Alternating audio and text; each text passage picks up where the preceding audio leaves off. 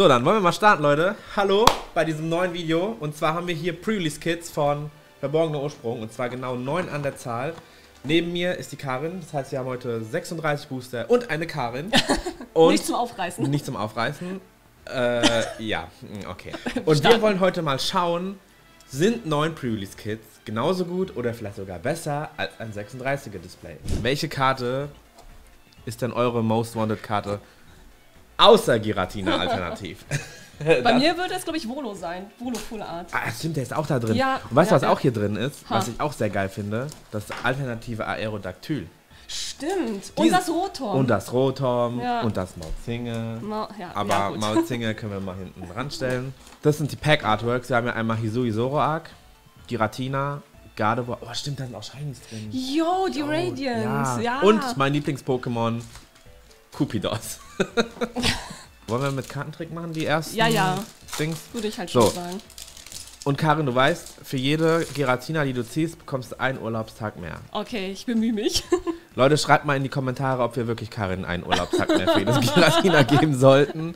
Wir haben hier See der Stärke. Ja, richtig. Oh, cool. Ah, das ist Duflor. Das ist halt von meinem Künstler. Ein Gute Luminat. Laminat. Ach, ich war gerade schockt.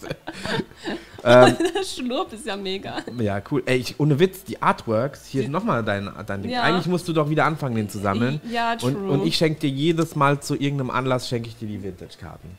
Wie wär's das? Das ist doch ein Deal, oder? Okay. Wir haben Rosanna. Rosanna ist aber erst im neuen Set, soweit ich weiß, gell? Als, als Character Rare. Und so, ich habe einen Kramschiff. Und hast du auch was? Magnezone. Nice. Oh, ich habe einen Tauboga. Nice.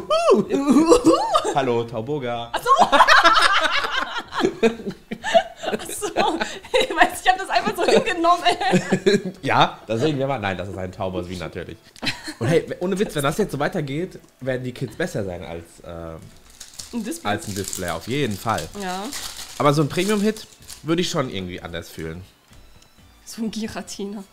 Wie gesagt, ich will halt Volo Full Art. Das ist so mein Goal. Es muss ja nicht das Giratina sein, also bitte. Ja, aber das Giratina wäre schon das Nonplusultra. Urs, wer ist denn Urs? Das ist der von der Eiseninsel.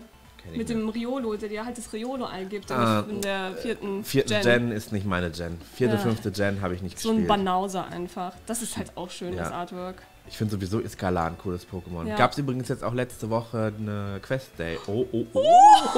Hey, warte mal. Das ist Ding. Das ist die Trainergalerie. Ach, die Trainergalerie. Oh mein Gott, was ist denn los, ey? Wir haben hier pretty. Nice, Kabu, richtig schöne Karte. Habe ich auf Japanisch tatsächlich noch nicht gesehen. Und ein Pantimos. Naja, gut. Schade. Hey, what? Ich weiß. Kripok und ich habe Kurelei. Finde ich auch ein sehr schönes Pokémon. Ist so fast mein Lieblingsfeen-Pokémon. For real? Ja. Nach Cupidos, ne? Nach Cupidos und Diancie natürlich. Ja, ich wollte gerade sagen. Was ist denn mit Gardevoir? Tatsächlich Gardevoir. Oh mein Gott, das Booster war schon halb offen. Jetzt, ohne jetzt wahrscheinlich Hate abzugreifen, aber ich kann mit Gardevoir so gar nichts irgendwie. Ich weiß nicht. Ich aber halt ehrlich gesagt auch nicht. Ich finde auch Galagladi scheiße. Hat er nicht gesagt. Jetzt für alle. Jetzt für alle nochmal, er findet Galagladi scheiße. Scheiße, wir haben hier ein Arceus-Phone. Ja, Ring. Ein Meditalis. Mamas Telefon. Oh, Banditenschwestern. Oh Gott, die hießen doch Distelschwestern, oder? Nein. Ja, irgendwie so. Irgendwie Unkraut oder sowas. Ja, aber ich muss dir ehrlich sagen... What? Oha, die ist ja richtig cool. Deswegen war das Booster auch schon auf. Oh Gott. Ich muss dir sagen, im Game fand ich die geil, wenn du wenn du alles durchgespielt hast, dann konntest du richtig viele Sachen von denen abgreifen. Ja, das stimmt. Du hast sie eigentlich komplett ausgenommen, ne? Ja. Finde ich gut. Nice, Papinella. Aha. Sehr schön. Und Falter für Dennis, brauche ich noch. Müssen wir weglegen, ist auch ein Hit. Wann zeigst du denn eine Faltersammlung? Vielleicht nehme ich das Video mal irgendwann mit dir auf, oder? Hier, Tanatora ich und keine Ahnung. ein Zaplarang. Nice. Von Faltern. Dann musst du dann halt alleine machen. Ich erkläre dir das. Toll. Sind ja nur Pokémon-Karten. Verstehe. So, aber noch so ein Hittchen wäre doch geil. Ein Hittchen, ein Schnittchen auch, ne? Oh ja, lass dann später. Ich hab den Kartentrick vergeigt.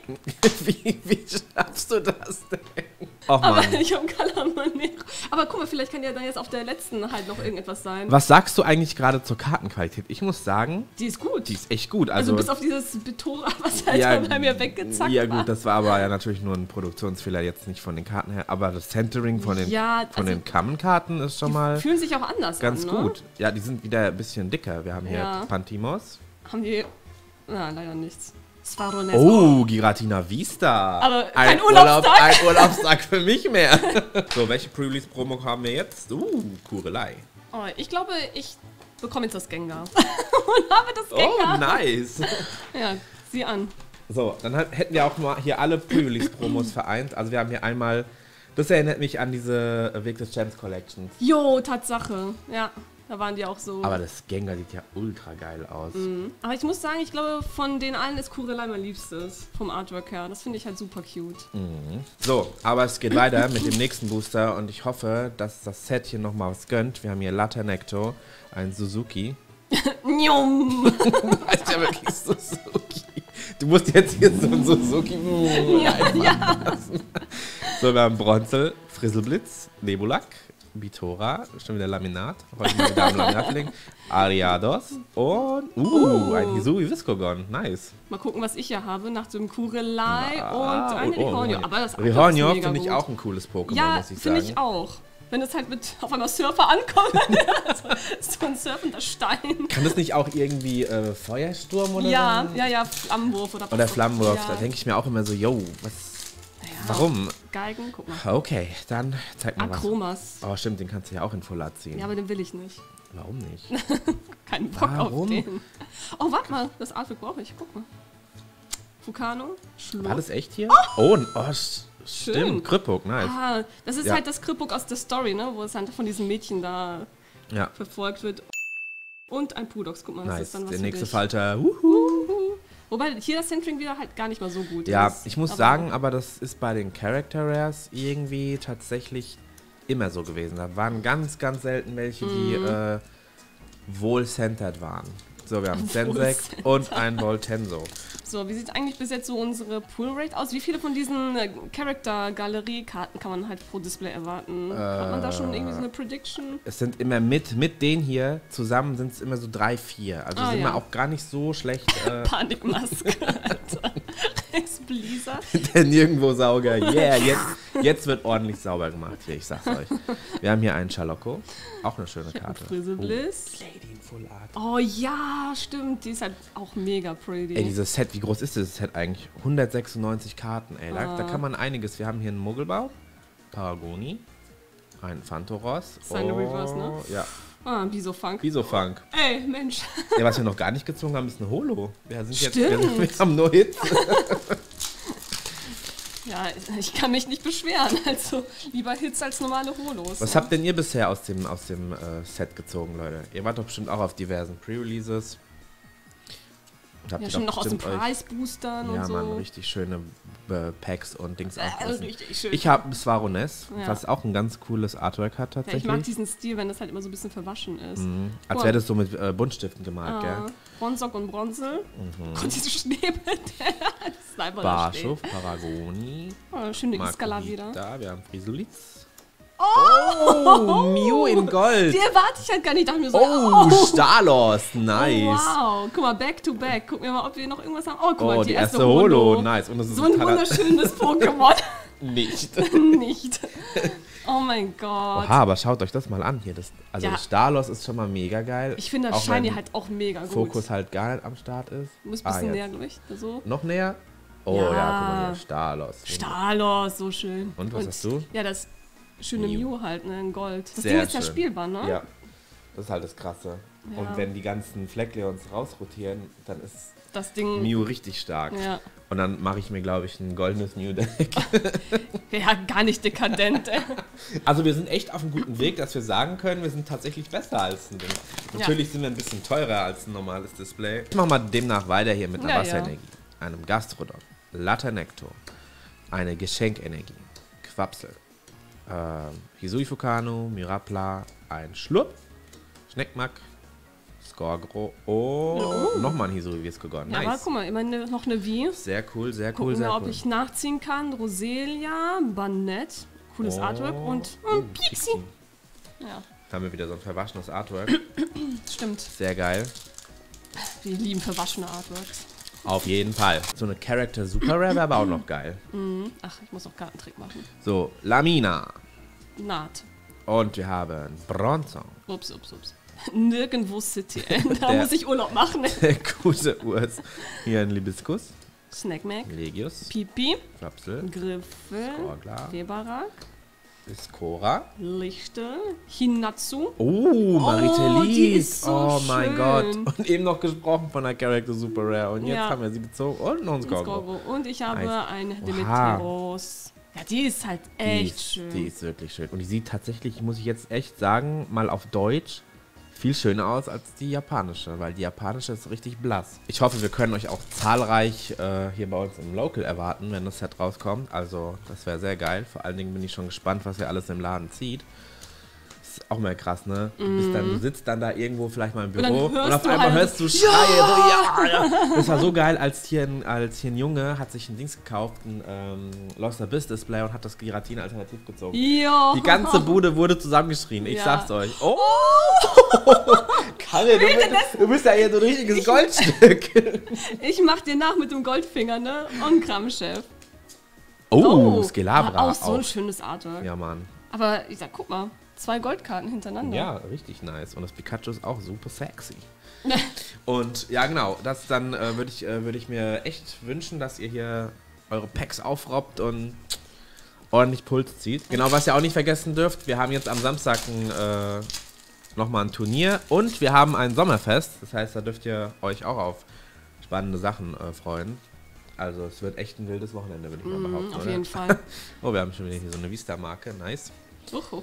So, Rizros, So, Koalelu, Myrapla, ein Fukano. Roserade, Pikachu. Oh, das süße Schnurr. Pikachu. Ein Rihorn. Oristana. Und, ein Capo. Oh. Aber auch, ich muss sagen, die Artworks von den Rares finde ich irgendwie cool. Wir haben hier Lady. Allgemein. Oh, guck mal. Papinella ein Holo. Nice. So, Energie. Energie. Hinatsu. Leute, es ist schon spät, deswegen wir müssen jetzt... Naja, in Wirklichkeit haben wir gerade irgendwie 10 Uhr. Ja. Abends. Abends. Ja. Nein. Voll. Im Flunkiefer. Schnackmark. Schnackmark. Sederstärke und ich habe Irgel. Oh, Sag mal, hör auf, mir die Geratinas wegzuziehen. Ich will auch Urlaub machen, ey. Wir ziehen nur Giratina, siehst du mal. Ja, aber das ist halt auch sein Set, ne? Du hast die falschen Kids. Distma. Die falschen Kist hast du erwähnt. Ja, Lady, Panekon. Biskora. Oh, Picolente. Ein süßes Mediti. Sora, das Sora ist auch schön, ganz nice. Ja. Bitora. Ach, hier ist doch dann auch das goldene Zoroark drin, oder? Ja, Zorak wie. Oh, genau. Relaxo, nice. Ich hab nur nirgendwo. Und oh, Cresselia. Die ist schön. Guckt euch mal an hier. Ah, ich Relaxo. habe eine Non-Holo Zapplerang. So, Oh dann mach Gott. ich mal weiter. Genau, schmeiß alles Mach mal runter. weiter, Ich mach ruhig weiter. Da hinten, ich So, hol ihn ich später. aus Criddle. Sisui Barschuft. Osana, Makuhita. Na komm, irgendetwas Cooles muss ich doch. Ja! Oh, die Kate. Die ist Sehr echt schöne pretty. Karte. Und Oh, eine noch Holo. nice. Ey, das ist ja mega Ich gut. habe nochmal den Suzuki. Njum. Oha, die Kate ist auch eine sauschöne Ja. Karte. Was hat die eigentlich für eine Marke? Ist es auch ein F? Nee, ein D, das heißt, die rotiert dann auch raus. Schade eigentlich. Ein F und. Ach so. Ja, die okay. Kennungsbuchstaben, weil das ist eine Karte aus Vivid Voltage. Stimmt. Ist ja nur ein Reprint.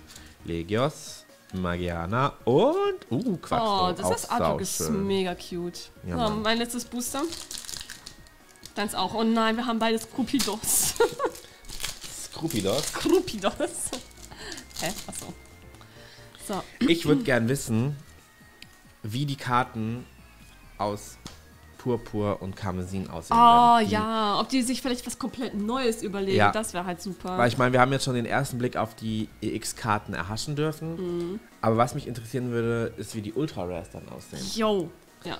Ob die wirklich angelehnt sind. Ui, ob der die Character wirk- Rare. Ob die wirklich angelehnt sind an die EX-Karten mit dem kleinen EX, Ja. mit dem Silberrand. Oh, ein strahlendes Schön. Gardevoir. Oh, da haben wir auch unsere strahlende, ne? Ne, wir hatten ja schon Stados. Ja. Die letzte, die hier noch drin ist, ist, glaube ich, Jirachi, kann das sein? Ja. Und ein Traumborg. Dann kann ich ja schon mal das letzte Kit aufmachen. Yes, Karin. Die letzten 4 Booster und ich würde behaupten, wir sind schon Überdurchschnittlich. weit drüber über einem Ja. normalen Display. Ja. Ich wähle Weise und zwar nehme ich das hier. Okay. Ja, mit Giratina bin ich fein. Vielleicht ziehe ich ja endlich mal eins. Hashtag Karin braucht Urlaub. So. Okay. Auf Madeira. Ganz exklusiv. So, wir haben hier Panikmaske, ups, Rex Blizzard. Werkzeugkasten, ein Beton. Hariyama, Maholo, Bronze. Pikachu, Komm schon, irgendwas Rosana, Cooles noch in den letzten. Rappler, Lichtel. Oh, die eine ist Full Art, schön. nice. Und Gurelei. Und die ist halt auch gar nicht mal so bad gecentert, guck mal. Die ist halt eigentlich für unsere Verhältnisse, sag ich jetzt mal, richtig Ich hoffe gut. einfach mal, dass die Karten so weiterhin bleiben. Last Pack Magic für uns beide, ne? Genau. Die letzten 2 Booster, dann sind wir mit 36 Boostern durch. Und dann können wir sagen, wir haben auf jeden Fall besser als ein Display gezogen. Können wir jetzt schon sagen, ja klar. So, ich habe Mashok, Bronson. Suzuki, Akromas. Rokara. Aha. Geil. Linfu, Geil, so ein Stein. Leufeo, Schneebedeck. Nebulak, Kripuk in Reverse. Kolente, Zoroa, Sederstärke. Okay, und dann schauen wir mal. So, und ich habe Zaplan. ich habe einen Gengar. Noch einen Gengar. Ja, Sehr gut. cool. Die Quoten-Holos müssen ja auch noch da rein. Aber ich würde sagen, wir haben super gut gezogen. Auf jeden Fall. Mega gut. Und ja, schauen wir mal, was das ganze Release dann bringen wird. Ne?